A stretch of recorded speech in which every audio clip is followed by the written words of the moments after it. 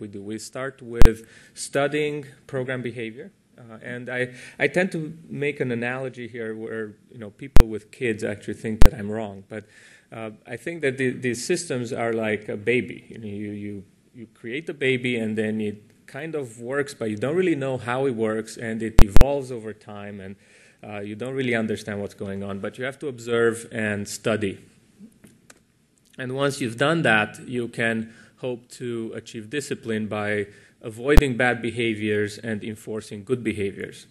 And finally, since we are in computer science, one of the additional things we can do is, having developed some mechanisms to avoid and enforce, we might hope to even more or less formally prove the discipline that has been achieved. And this is interesting to me because proving things about large-scale software is still something sort of outside the reach of the methods we have today. So what do we do in these 3 steps? The areas that I'm most interested in with respect to studying program behavior relate to automating the test process. And in the context of testing, we're really focusing on software fault injection. Poke the system, see how it reacts. And this is a good way to determine what a system will do when you deploy it in the real world, in a real environment. In the context of the second step, we work on techniques for failure immunity, and this will be the main topic for today's talk. And we are also working on smarter ways of debugging software, in particular concurrent software. That's something that we tend to think sequentially, and it's hard to reason about concurrent executions. So we need debugging tools that can collapse that concurrency into a sequential line of thought. We're also doing work on automatically reverse engineering software as a way to extract what the software does and then re-encode it into a new piece of software that achieves the same goal but doesn't have all the bugs that the previous software had. And finally, there's various techniques for program steering that are needed for all of these 3 things. And you will see some examples of that in the talk. And finally, I'm very interested in scalable proof techniques. I'm not talking about inventing new formal methods here. I'm not a theoretician, but rather bridging the gap between the techniques that have been developed and applied to 1,000, maybe 10,000 lines of code, and bridging them to millions of lines of code, and understanding what are the trade-offs in doing that. And if we have time at the end, I'll be happy to talk in more depth about any of these. But today, I will focus on failure immunity. And to explain what that is, I will illustrate with a very simple example to develop the intuition. You can see here the lifetime of a real software system. Time runs from left to right. And the system can be in one of 2 states, either running or failed. And then the system runs for a while. A bug hits or some sort of failure brings the system down. System is down for a while it recovers, either manually or automatically, resumes operation. Some other bug may hit, bring the system down. And here's the interesting part. If the same bug that hit before hits again, the system will dutifully do the exact same thing it did previously. In other words, it has learned nothing from past experience. And that is what we try to address with failure immunity. So let's go through the same example again, but this time we have an immune system. The system runs, it's hit by the bug, it goes down, and now we don't just allow the system to recover, but also save what we refer to as an antibody. This antibody matches the bug that just hit. Now we do the same for the blue bug and allow the system to recover. And now when the yellow bug hits, we use that originally saved antibody to neutralize the bug and allow the system to continue unharmed. So this is the general idea of failure immunity.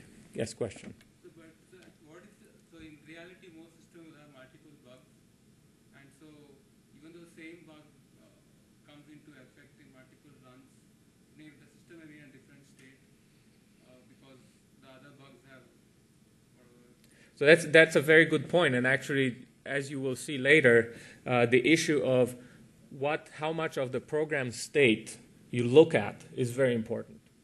And you will see how we get around that in the example I'm going to work through. All right, so what I'm going to talk about today is how we apply this concept to the problem of avoiding deadlocks.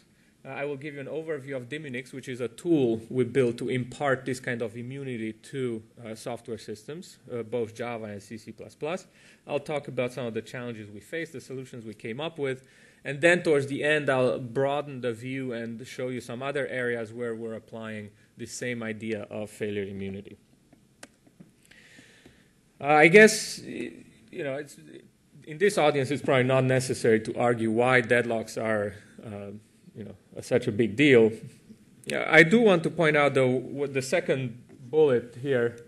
This is important because imagine you are developing a web browser, and you do all the static analysis in the world, and you have the perfect tools, and you build a perfect web browser that has absolutely no deadlock bugs.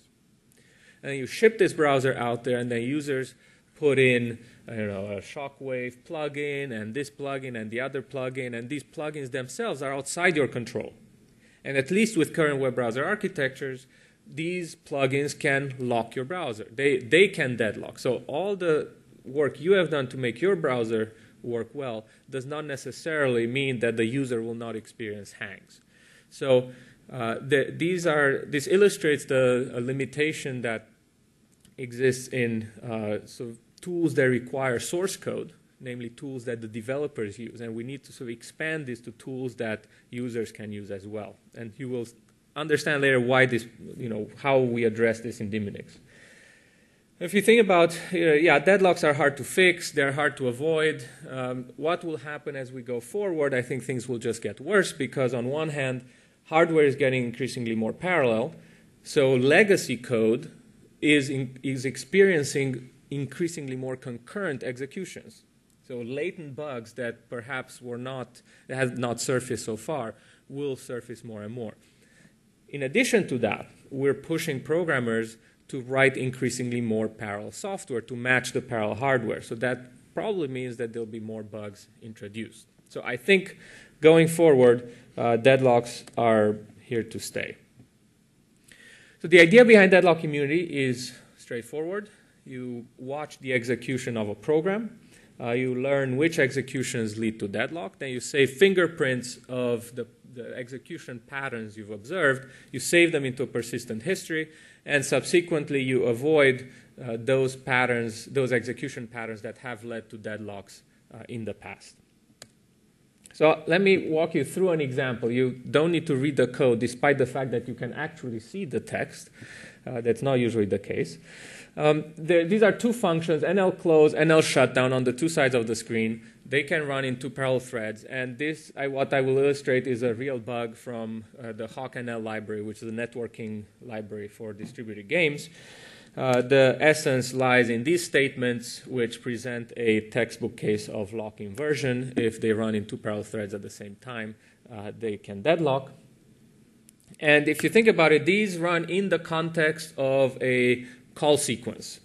So you see nl-close there at the top, and then nl-shutdown in the second thread. They make the respective calls, and nl-close will eventually end up doing a pthread mutex lock underneath the covers. Once the call returns up the stack, it will make its second call, trying to acquire the second mutex, and so on and so forth. Now, if you abstract away the parameters that are being passed around, what you're looking at is a call pattern. It's a sequence of control flow that has led to the deadlock. Right? And we're not looking at any of the data values here right now. And in fact, we can get more precise by indicating specifically where those calls were made. Okay? So here you have file name, line number, indicating that we're interested in the call that was made. For instance, the NL shutdown that was called from line 553 in NL.C, perhaps it's called from other places as well. So that's not what we want to capture in the pattern. One side note is that we actually do not look at source code. What we use are offsets within the executable, but I think it's more intuitive to think in terms of file name line number. So if you look at this, you see that the NL-close acquires a lock on the outside, so the outer lock, what we can think of as the outer lock. And NL-shutdown acquires an outer lock as well. And then the two threads try to acquire their inner locks. And the control flow that leads to the acquisition of the outer locks is what we refer to as the deadlock pattern. Now, the idea is that the deadlock bug will lead to a deadlock pattern, and then the deadlock pattern can lead to a wide variety of manifestations of this bug, which are the hangs. Usually one bug leads to one pattern. There are cases where it can lead to multiple, and in practice, the largest number of patterns we've seen result from one bug is 3. So in essence, the number of patterns is small. So if we avoid the patterns, we can hope to avoid the effects of the bug without really doing anything about the bug itself. So with that general overview, let me talk about Dimmunix, the tool that actually does this, and we'll go into more depth as we look at the tool. There are 4 things that Dimmunix has to do. One is intercept the low-level calls to lock and unlock that the program makes. It detects deadlocks automatically at runtime. Then whenever deadlock does happen, it must save the deadlock pattern to the history, this persistent history file, and then avoid subsequently all executions that match these saved patterns. So in essence, Dimmunix is using the history of patterns as an immune system. Right? These patterns are those antibodies I was mentioning earlier in the talk. So now I'll go step by step through these 4 things that Dimmunix does. In terms of interception, we have currently 3 versions, 3 implementations of this. The first one we started out with was direct instrumentation of the binary. And this is how Dimmunix for Java works. Right? You look at the large piece of code, I mean the byte code, and then you see the various monitor, enter, monitor, exits, and lock and unlock, and those get instrumented so that Dimmunix gains control every time a lock and unlock is done, or a monitor, enter, monitor, exit in this case. A second version is to take the existing thread library that the program uses, such as the pthread library, and extend it with immunity capabilities. And that's what we did for the Linux native POSIX threads library and for one of the shared libraries on FreeBSD, both of these being pthread libraries. Now, it turned out that these 2 approaches, while they work fine for a research prototype, when it comes to installing it, having some end user put this on their machine, it's a fair amount of overhead, sort of ripping out your existing pthreads library and putting in a new one, or instrumenting the program. These are it takes some skill. And so we developed the third version, which is simply using a shim library that, using the LD preload mechanism, gets in between the application and the threading library underneath. So here, there's really nothing to do but to set an environment variable. Now, the benefits of all these 3 interception techniques is that Dimmunix requires no assistance from programmers. You don't have to annotate the code. You don't have to change the way you write the code.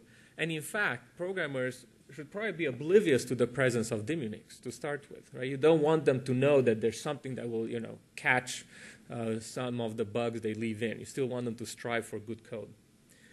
There's no assistance from users because the detection, as we'll see later, is done automatically. And because of all this, we don't need source code. And to me, since I really want these things to be deployed, I think this is a huge deal because now it means we can take Dimmunix and apply it to commercial closed source software.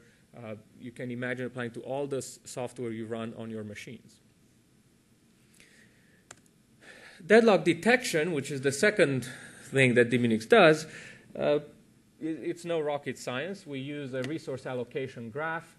There are 2 kinds of nodes, thread nodes and lock nodes. And what I'll walk you through is an example for the HawkNL bug, which is, in essence, the simplest way in which a program can deadlock. So don't worry about the different colors of the edges. That's not essential. T1 will request and eventually acquire lock L1. This was the first thread. The second thread then will request and acquire its lock, and then T2 will block waiting for L1, and T1 will block waiting for L2, and we have a cycle, and this kind of textbook way of detecting deadlocks. So now we've detected the deadlock, but there's really nothing you can do about it. The deadlock occurred, so you'll have to restart the program or micro reboot it or roll it back. But the best you can do at this point is to save some information about what happened in order to avoid this deadlock the next time it comes around. There isn't enough information in here, so I'll show you what Dimmunix does. In addition to just having these edges, it captures as labels on what we call these hold edges the call stack the thread had at the time it acquired the lock. So here you see that when T1 acquired L1, it had this call stack which originated at NL_close, and when T2 acquired L2, it had this call stack. So now when T2 and T1 block and Dimmunix detects the cycle, it will walk around the cycle, collect these labels, and form a signature out of the labels. So in this case, you see two labels, two call stacks, because there are only two threads involved. But if there are multiple threads, the signatures would have multiple call stacks. And then the signature is placed in the history for subsequent avoidance. Now, as I suggested earlier, the issue of how the program recovers does not change now that Dimmunix is there. You recover whichever you'd have recovered previously as well. It's completely orthogonal to the discussion we're having here today. So let's see how we avoid these, how do we avoid the particular signature we just acquired. We have the two threads on the left calling NL_close, NL_shutdown, and then we have an interleaved execution of the program. And the first time the program gets into pthread mutex lock is over here, and that is where Dimmunix now gains control of the execution, because this mutex lock is instrumented or intercepted. So Dimmunix will look at the call stack, compare it to the signatures in the history, and find a partial match over here. But it's just a partial match, so there's no danger yet. It allows the thread to continue executing. And let's say in the meantime, the second thread gets to pthread mutex lock. Dimmunix now intercepts the execution for a second time, gets the call stack, and now it has a full match on the signature. This means that the thread number 2 cannot actually be allowed to move ahead. It's dangerous to do so. So Dimmunix suspends it temporarily, which now allows the first thread to acquire its second mutex, which, by the way, this guy was trying to get over here, right? But we suspended it before actually acquiring the mutex. And eventually, the first thread will make a call to mutex unlock that matches the outer acquisition of a lock, and at this point, Dimmunix will unmatch, if I may make up a verb, this part of the signature, which means now we do not have a signature that is completely matched. That means we can give the green light to the second thread, which then goes ahead, acquires its locks, and has completed execution deadlock-free. Now, you see what's happening here is that we are, if the two threads end up running at the same time in a way that has caused deadlock in the past, we just try to delay them a little bit so that they can proceed. Now, what is avoidance in a more abstract sense? You have a particular program, and it can experience a set of different thread schedules. And of these schedules, one subset leads to deadlock, and another subset does not lead to deadlock. So what Dimmunix tries to do is avoid the subset that leads to deadlock and tries to figure out what that subset is by observing prior executions. So we want to see if this works for real systems.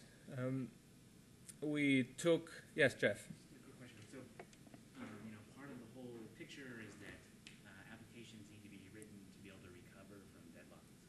And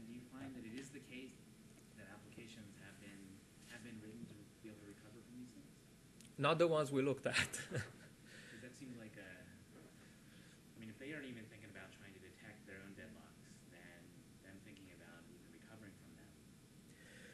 So there are. Might be a fundamental assumption. So again, whether they recover or not it's kind of orthogonal to avoiding future occurrences. In fact, I would even argue that trying to avoid future occurrences of the deadlock is more compelling for applications that cannot recover from them, because you're trying to avoid giving them opportunity to recover. Now, it is true that if they could recover in some smooth way, so for instance, if there was some checkpoint rollback mechanism, it would be even better, because then that first instance of the deadlock that does occur, that we require in order to learn the signature, even at that point you could say, oh, just go back. Right? So you wouldn't even incur the downtime of that. But then the question is, well, what's higher overhead to avoid or to roll back every time you hit the deadlock? I guess it depends. I guess, so another way to ask the question is, let's say the application hasn't been written to recover from deadlock. Is there anything that you can do, because you need deadlock to happen in the first place, and then you need the application to recover from it for you to keep on going? If the application wasn't written, does that sort of prevent Dimmunix from working in the first place, or is there some? So that's a very good question, because it's sort of a good opportunity to clarify. Consider the application without Dimmunix. It runs, it deadlocks, then you say you restart it, it runs, it deadlocks again, you restart it, and so on and so forth. With Dimmunix, the application runs, it deadlocks, you restart it, and then it runs and runs and runs and runs. Okay, so this is across executions. Yes. So that's very important, right? It is let's just assume that the application restarted. Now the signatures carry on from one execution to the next, and that represents this immune system, right? The antibodies that I guess there's no analogy for living beings, but really this is what, and you will see that there's certain trade-offs we need to make to keep the signatures portable from one execution to the next. So you handle relocations and things like that? Relocations of the code, or? Yeah, let's say the next time you run the system, a library gets loaded at a different address, and now the signatures may. Yes, that's easy to deal with, as long as blocks of kernel relocate within the application. It's fine, because we look at the offset, so they're relative to the beginning.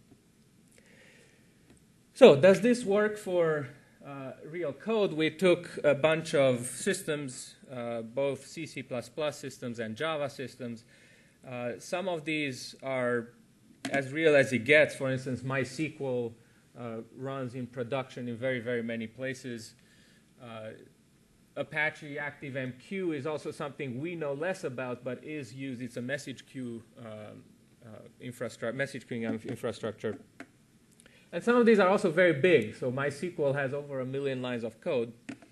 And what did we do? We said, let's take a look at the bug databases and look for end-user reported deadlocks, real deadlocks, okay, not stuff we made up. And then what we try to do is reproduce these deadlocks. Now that was very labor-intensive. We had to give up on a good number of bugs, but we were able to reproduce some of them, about a dozen. And here are some examples of them.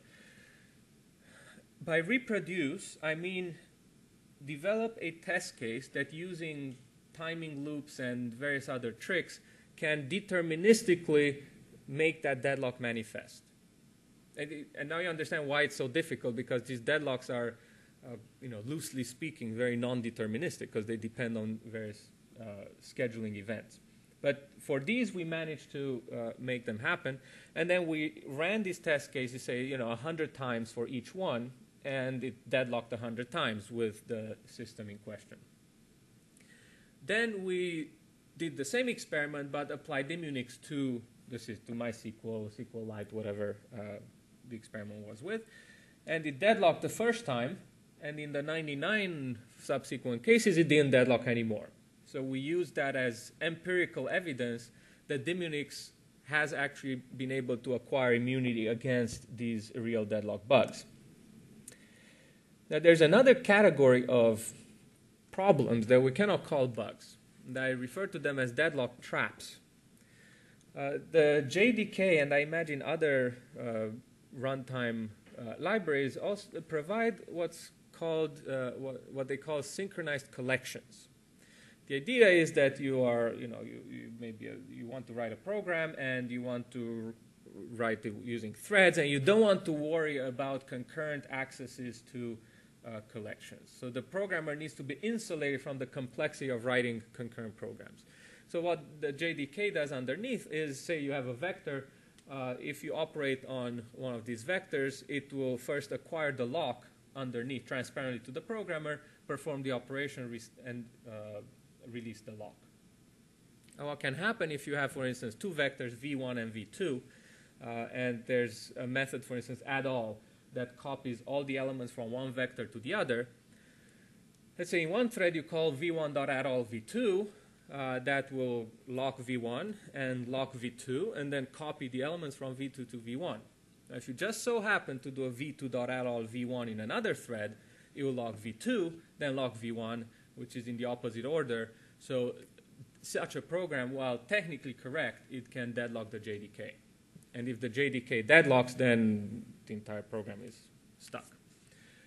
So we chose 5 classes in the JDK, wrote simple test cases that evidence this behavior. It's these 5 classes here on the left. And then again, we ran the program without Dimmunix and with Dimmunix, and found that Dimmunix was able to get around these types of deadlock traps as well. So both real deadlocks and deadlock traps. So with that evidence in hand, let me start talking about some of the challenges. I'll look at performance, I'll look at the issue of induced starvation, and then I'll talk a little bit about false positives and the precision of calibration. And as Jeff mentioned earlier, we do have a paper describing most of this work in OSDI, and there's a number of interesting issues described in there that I will not have time to talk about today. But maybe offline we can go into more depth. The first issue that comes to mind is performance. Dimmunix does a lot of work behind the scenes, and doing that in the critical path is problematic. We tried a number of different architectures and converged onto a highly asynchronous one that tries to take as much of the hard work out of the critical path and put it into a separate thread that runs asynchronously. So here is a architectural diagram. Don't worry so much about all the details. In green, you have the original program. In red, you have the instrumentation that was applied to that program. And then in the blue box over here is where Dimmunix does most of the heavy lifting, maintaining the resource allocation graph, searching for cycles, et cetera, et cetera. So the key feature of this architecture is that the application itself is decoupled from the Dimmunix monitor thread through this lock-free asynchronous event queue. So this allows the program to do as much of its work unhindered by Dimmunix as possible. So we wanted to see if this architecture pays off, and what we did is run a thread-intensive micro-benchmark that reports lock operations per second, so essentially lock throughput. And then we generated a history of 64 synthetic deadlock signatures. Now, why did we have to generate it? Well, this benchmark does not have any deadlocks. So we just randomly chose sets of call stacks in the program and said, well, this call stack corresponds to a deadlock. You should avoid it. And we varied the number of threads from 2 to 1,024, number of threads in the experiment. And we measured the throughput we got on the benchmark without Dimmunix, which is the blue line, and with Dimmunix, which is the orange line. Now, the distance between the two lines is the overhead incurred by the presence of Dimmunix. Not surprisingly, the highest overhead is for the highest number of threads, and in fact, that is 4.5%, and the lowest overhead is over here. Now, if you look at the gray line, this shows you the number of thread suspends per second induced by Dimmunix. So it is in effect, a measure of Dimmunix's activity in holding up various threads. And in essence, it's a reflection of the avoidance work. And this grows linearly with the number of threads. You know, this x-axis is logarithmic, so that's why you see it go up like that. Now, you cannot take everything out of the critical path. There are certain decisions that have to be made synchronously, namely whether to suspend the thread or not. And to make that decision, Dimmunix has to be able to match the current call stack to the history. So that has to be in the critical path, and because it's in the critical path, we want to make it go as fast as possible.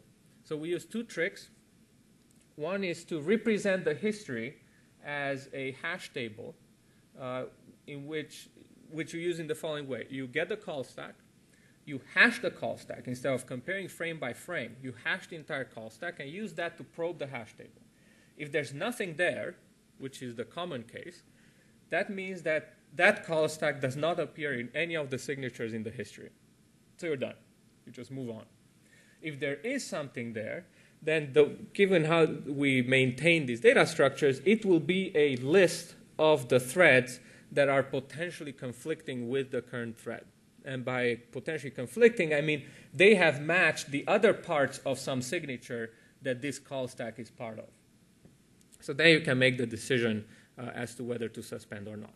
The bottom line is that this operation is amortized O of 1 lookup. So it's very efficient. And in particular, one of the things we're worried about is that it is independent of history size. Because as the program runs, over the lifetime of a program, it may accumulate more and more signatures. And you don't want the program to become slower and slower as the history gets bigger and bigger. And another trick we use is to employ a thread local cache of some of the data structures. This helps us eliminate contention, especially when you have large number of threads.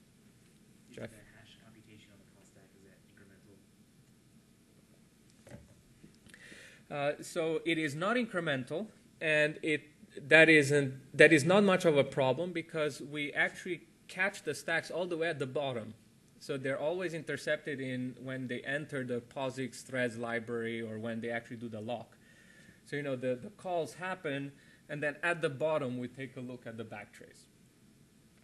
But in fact, the overhead we do incur is mostly due to the computation of the hash. So computing the hash is something we have to do, and it's especially in Java where you use get stack trace and it returns a vector of strings, and it has to allocate them, and so in Java it's a little more overhead. So actually, the graph I showed you was for the pthreads version. In Java, the overhead can go as high as about, I think, 14%. Now, we want to see what happens if the history varies in size. So we ran the exact same micro benchmark I showed you earlier. Now the scale here is, is sort of expanded so that we can see the lines better. And we varied the number of signatures from 2 to 256. So this sort of simulates a history that grows over time. And the good news is that the overhead stays relatively flat. Not surprising, given the implementation I just described. I should point out that having 256 signatures in a history is probably unrealistically large, because that means you have more than 200 deadlocks in your program. And today I think it's unrealistic to expect such a crappy program to run. Perhaps when we get to 20 million lines of code, 30 million lines of code, that may happen. So I think really we're looking at something in this range for today's systems. But the good news is we have margin for expansion there. Yes? Do you have a sense for how portable the signatures might be across installations? In the sense that, just like we have bug reports, you can have deadlock reports. And, so it just needs to be the case that somebody somewhere encounters a deadlock. And then that can be essentially broadcast in the same way bug reports are broadcast so that everybody can pick it up, perhaps semi-automatically, sort of like antivirus signatures or something like that. The vaccine. Yeah. Okay. So let me shelve that question, and I will come back to it, and you'll probably snicker when you see the slide. But if I don't address the question, please, we should come back to it. So the second issue is that of induced starvation. Anytime you use yields or suspends to work around deadlocks, you run the risk of inducing, creating a situation where a thread actively yields, waiting for something to change, and that something never changes. So it's not a deadlock per se, but it is kind of equivalent to an induced deadlock. So that's a problem, right? We have to deal with it. We never encountered it in our tests, but it is possible to construct an example and in which this happens, and I will do that with what I think is the simplest case in which this induced starvation can happen. So I take the same Hawk and L example we looked at before, but I add one lock, which is held by T1. So this is a third lock in the story. And T2 holds L2, and now T1 wants to acquire L1. Dimmunix sees that there's a match, so he said, okay, you T1 have to be suspended. And the reason it suspends is because of that call stack up there. So T2 is holding this lock with a call stack that matches the other half of the signature. So as long as that other half is matched, T1 cannot proceed. But now what if T2 wants to acquire L3? T1 is waiting for T2 to get out of that call stack, and T2 is now waiting for T1 to release L3. So this situation will, it's a starvation condition or deadlock, however way you may want to call it. But to show you how we deal with that, let me take one step back here. We want to capture the suspension in the graph.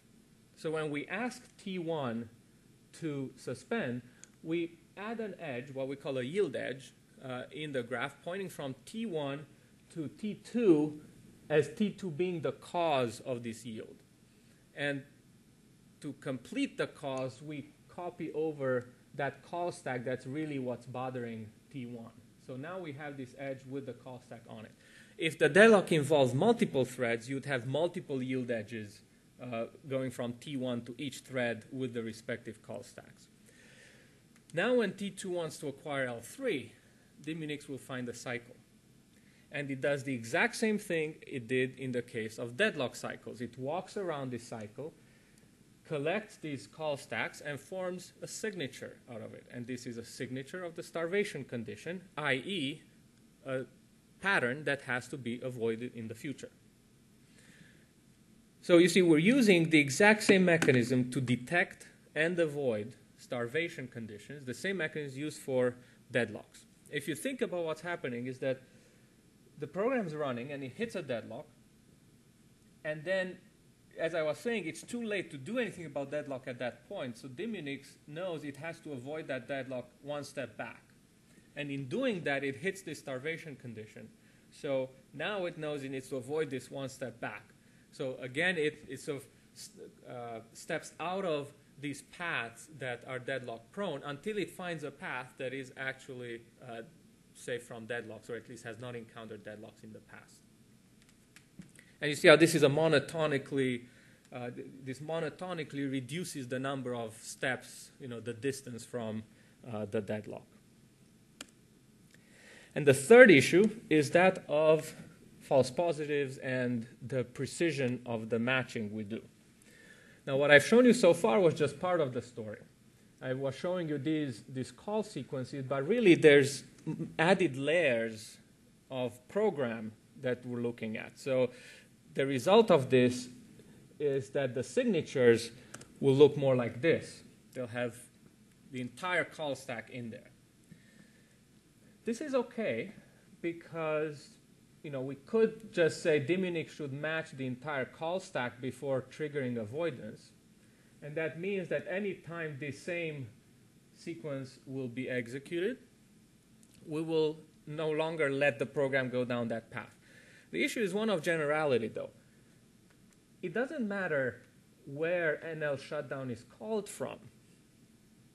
Right? The bug is in NL shutdown, so if NL shutdown gets called from server shutdown or some other method while someone else calls NL close, the same risk exists. So what we would like to do is decide to only match a subset of the frames in the signature so as to capture this deadlock pattern in its full generality. But I would argue that knowing this ahead of time is undecidable. So we need to do, we need to find some heuristic way of figuring out the exact number of frames we want here. Now, what happens if we just go ultra general and say, well, let's just match 2 frames or just 1 frame? Actually, let's take the 1 frame example. If you just match on that 1 frame, you'll end up serializing all access to pthread mutex lock, which is perfectly correct, but the performance will be affected. And that's what we call false positives, right? So you end up avoiding purported deadlocks that if you had not avoided them, they would not occur. That's a false positive. The effect of false positives is purely a performance concern, not a correctness concern. Ironically, false positives are not always a cause for drop in performance. We have seen instances where false positives actually improve performance because they reduce contention.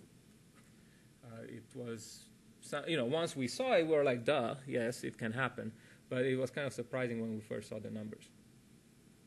Now, I should say that there is a second source of false positives besides the precision I was mentioning, which is input dependencies. For some combination of inputs, you might deadlock. For a different combination, you might not deadlock. You can imagine just passing in the locks as arguments to a function. Right? We haven't seen this much in practice, but again, it can happen. So let me talk first about the precision adjustment. We have the following heuristic algorithm. When Dimmunix Dimmunix suspends a thread, and there are these other threads that conflicted with it and are allowed, therefore, to continue. Dimmunix will now track the lock and unlock activity of these other threads, and after suspending this thread over here, it will track its lock and unlock activity as well. And then it looks at these logs. And if there's no lock inversion between the potentially conflicting threads, it concludes that maybe this was a false positive, under the assumption that the suspended thread would have done what it did, even if it hadn't been suspended. So if there are no lock inversions, it says, well, this was probably a false positive, so it bumps up the precision of matching. It increases the number of frames that signature must match. Now, as I say, it's a heuristic. It's not sound, nor complete, but it's a way to try to triangulate onto the right number of frames. And the moment the improvement in false positive rate is, the moment increasing precision does not improve the false positive rate, we stop. And at that point, I say, okay, that's sort of what looks like the right amount, right number of frames. With respect to input dependencies, we do not deal with them. And this comes back to the issue of portability of signatures. Concrete program state will change during an execution, and especially from one execution to the next. Lock IDs, thread IDs, all of these things change. So we cannot capture them inside the signatures, or else the signature in a subsequent run may lead to a false negative, which is a lot worse than a false positive. So we just capture the control flow information. It's purely based on control flow, and we pay the cost of some false positive rates, some false positive rate that is due to these input dependencies. Now, as I said, this is minimal. We've actually run benchmarks on real systems, MySQL, and so on, and we see very few false positives that are caused by inputs. But that's a cost to be aware of. So there are two features that I want to mention. One is that sometimes you may not want to really avoid all the deadlock patterns you've seen in the past. And I'll give you the worst possible example. Again, not one we've seen in practice, but it could happen.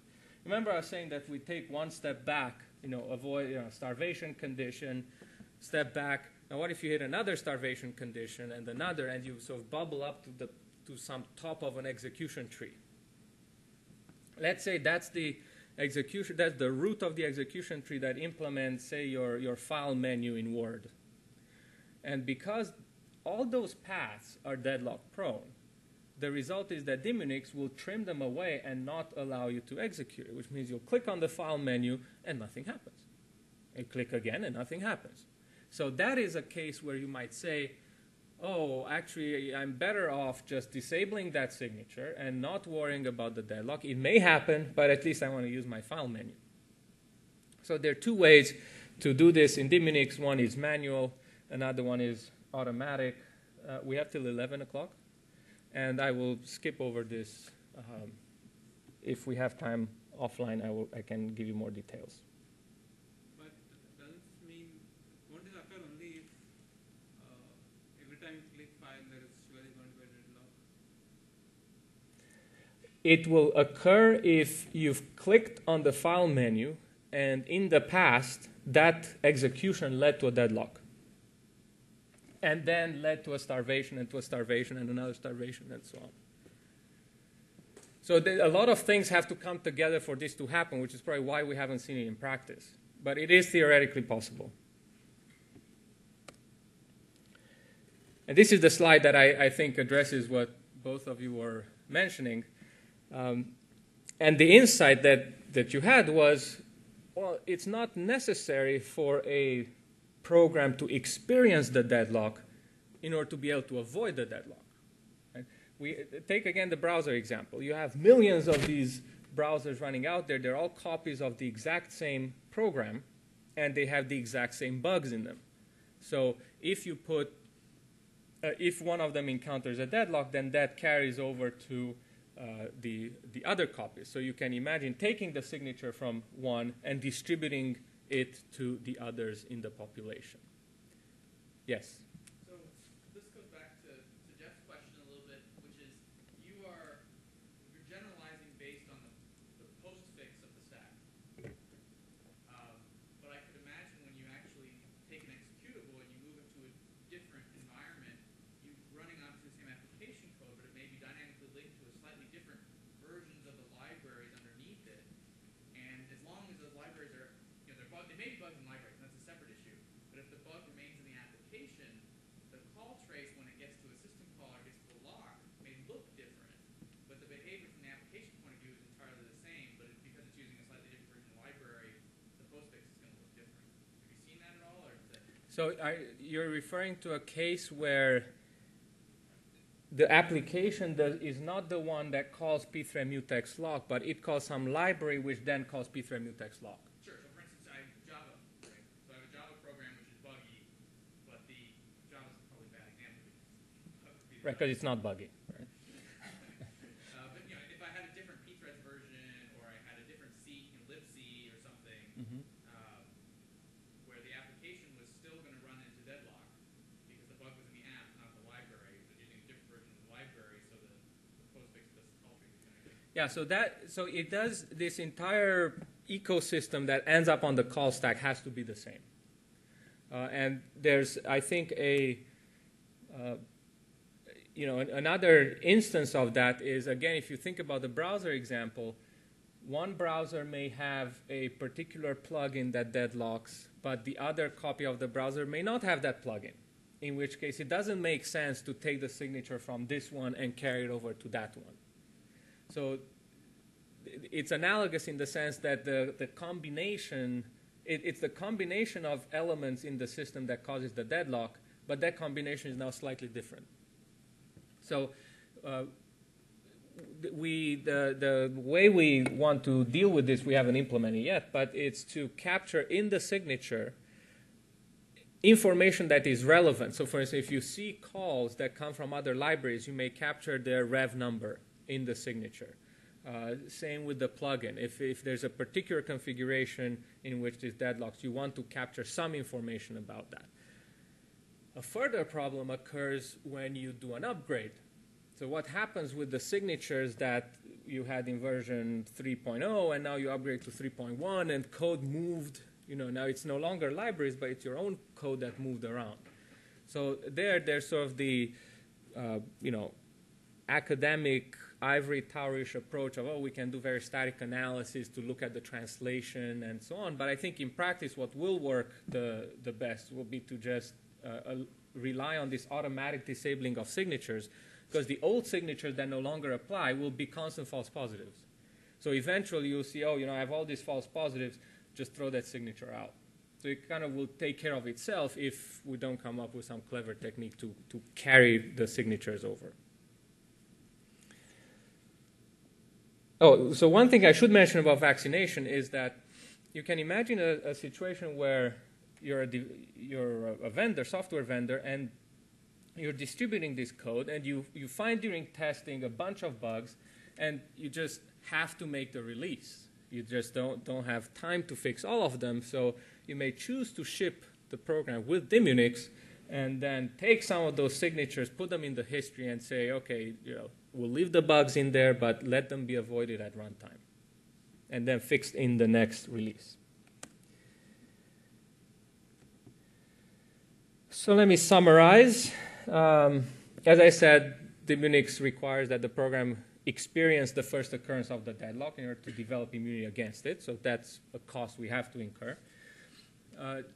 Dimmunix will not cause deadlock-free programs to do anything different than they would do because no deadlocks means no signatures. So Dimmunix will never get in the way if it's deadlock-free. It also cannot induce a program to produce incorrect outputs unless that program is real-time, meaning it depends on the schedule. Because all Dimmunix does is it chooses a different schedule for your threads. And finally, Dimmunix has to know about all synchronization mechanisms. If you use sort of your own homegrown busy wait loops in combination with pthread mutexes, Dimmunix has to know that those are synchronization functions so that it can actually keep track of them. I already gave you the example use with the browser. An example for how end users might take advantage of Dimmunix is, say you're running a legacy database server that is deadlock prone. It hangs every week or every month, and you're a cash-strapped internet startup during a economic crisis, and you don't want to pay to upgrade your system to the next version, which the vendor promises they has no deadlocks. You could just take Dimmunix and use it to defend yourself against the 2-3 deadlocks that occur every now and then, right? So Dimmunix is very good for rare events, which do not warrant the effort to actually fix them. So we have a version of Dimmunix 1.0. The thing I'm most proud about is that it achieves low overhead without requiring any assistance from programmers. As I said, no annotations, no changes in the way you write code. And in closing, what you've seen so far was deadlock immunity, but you can see that this approach can be applied to a number of other bad behaviors, one of which is resource leaks. This is something that we just are starting to look at applying immunity to this problem. Another one is poor performance, and actually I had some trouble formulating this. Initially I was calling it performance immunity, but something about that didn't sound right. So instead I'm going now for poor performance immunity. The idea here is that, as I said, you're selecting thread schedules, and some schedules may lead to bad performance, some schedules may lead to good performance, so why not choose the ones that lead to good performance and do away with the bad ones? And finally, one other area is to defend against pathological inputs. What I mean is you have a program, it has bugs, and then there's certain inputs that trigger those bugs. So you have two options. You can either fix the bugs, or you can prevent those bad inputs from ever coming into the program. Either way will fix the issue. So we would like to use these immunity techniques to learn which these inputs are and try to avoid them. And there's been a lot of work done in this space, particularly in terms of security, using program analysis and so on. We want to see if we can achieve the same results with this pure dynamic runtime approach. And that's it. So I talked to you about one of the bullets in this picture. If we are meeting later today, I'll be happy to talk about the rest of the picture. If we have now time for a few questions, I'd love to take them.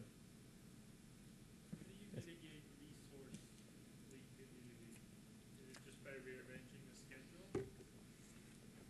So that's a tough one.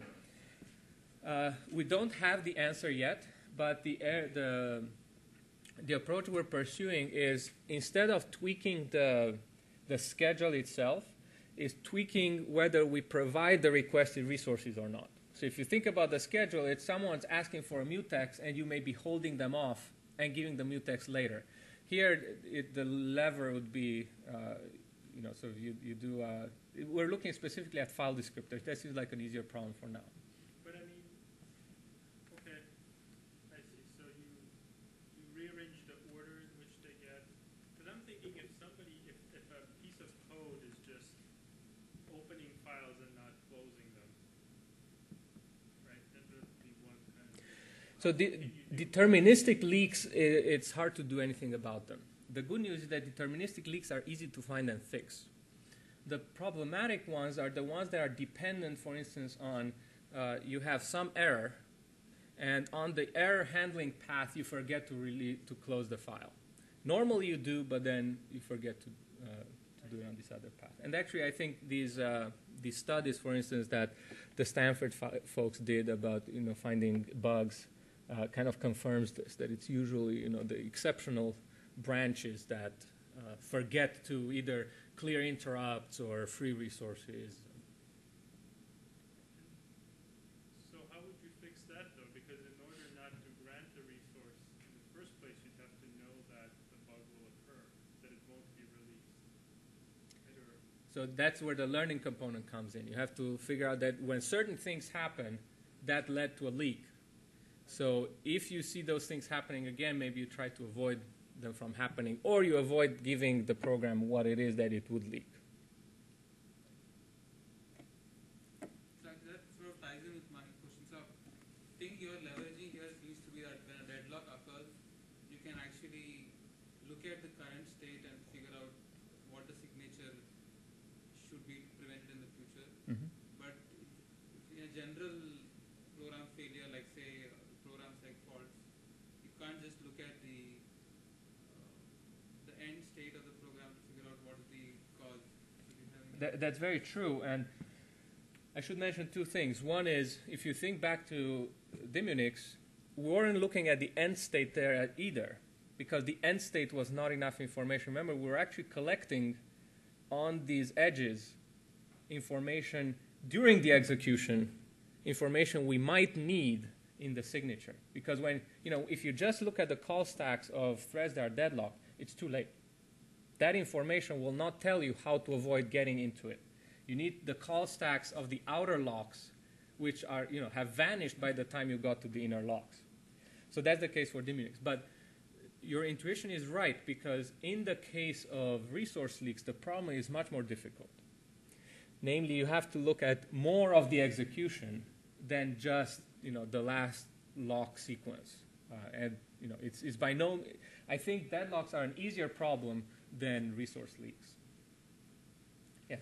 So when you deadlock, it's clear this is a bad thing. You violate libraries. For resource leaks, how do you identify this as actually a resource leak and this is a problem versus, I really meant to keep this resource forever? That's that comes back to the fact that deadlocks are again a very clean example. There are various ways to infer the leak issue. One is, it depends, right? If you have a program that runs forever, there you have to infer. If the program, gets to the end and you see that things haven't been released, kind of what Valgrind does, you try to infer based on that. But the detection of the leak, right now what we're working with, is purely one of usage. So there are certain, if you think about file descriptors, if you create a file descriptor and then you use it for a while and then there's no more activity, there is actually a very small class of legitimate behaviors that would justify that. For instance, if you open a log file, you might open it at startup and then not write anything to it. That's not a leak. It's okay. But other than that, so right now we're going down that path. It's an early project. We don't have the answers yet, but that's the direction we're taking. Yes? Do you have a sense for what your deadlock immunity coverage is versus sort of the static code-based analysis? I think what you're asking is, do we have a sense of how many of the deadlock that exist in the code end up being detected and put in the history in order to be avoided? Is that what you mean by coverage? Not quite. So if you were to take the code and then use some sort of static deadlock detection techniques, do you think you would get better coverage than the sort of state-of-the-art static detection techniques? So I'm not sure what you mean by coverage in this context. So the static techniques can get some deadlock bugs, but possibly not all. Do you think that? I think static techniques get them all, if they're sound and complete, yeah. Okay. They get them all. The problem is static analysis has to be conservative, so it ends up with many false positives typically. So tools like Coverity and so on that have work for real programs, what they end up doing is sacrificing the completeness in order to reduce the false positive rate. So in those cases, we actually spoke to the Coverity guys, and after a fair amount of dealing, we managed to get a copy of their software. And one of the things we do want to do is run that software and then compare. One of the areas that is interesting is to take some of the false positives and see if you can validate them with Dimmunix, right? But it's tricky to compare to these tools because they have all these knobs. And for instance, the Coverity tools allow you to vary the amount of completeness. You say, oh, I want very few false positives, so then it does a very crappy job, but legitimately so. The comparison is not easy, but at least for our own education, it will be a good one to do. But there's definitely a lot of synergy between static analysis and Dimmunix. One example is that you can imagine statically determining that certain parts of the code are not deadlock prone. And so there's no point in doing any of the instrumentation in there. And if you have the ability to run static analysis, that could trim the amount of instrumentation you do and the overhead, of course. We haven't done it yet, but I suspect it could be substantial. All right, let's thank George. Thank you.